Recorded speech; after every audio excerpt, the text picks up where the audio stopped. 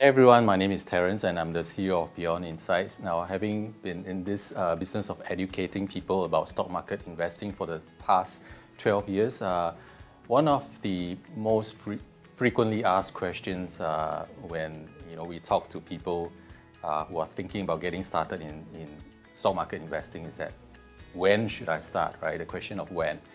And there's this conventional wisdom that we need to save up a lot of money first before we can think about investing in the stock market. Well, then the question is, how much is a lot?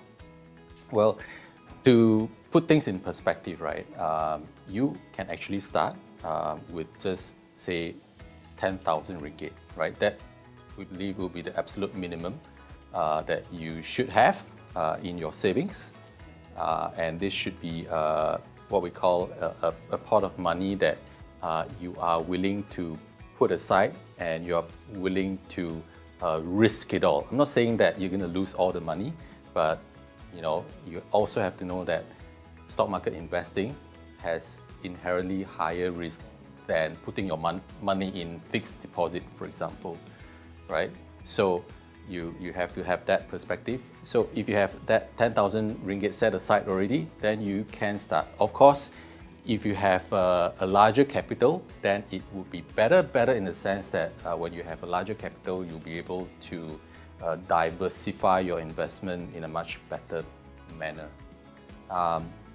So 20,000 ringgit would probably be a very good amount of money to start with as you are learning on how to master your investment and how to manage it yourself. And when you come to our course, we'll also teach you how to make full use of the capital that you have, right? So for example, we actually will also teach you how to use a leverage instrument so that with the amount of capital that you have, you can use it in a safe manner to diversify even better compared to someone who is just doing conventional investing without using leverage.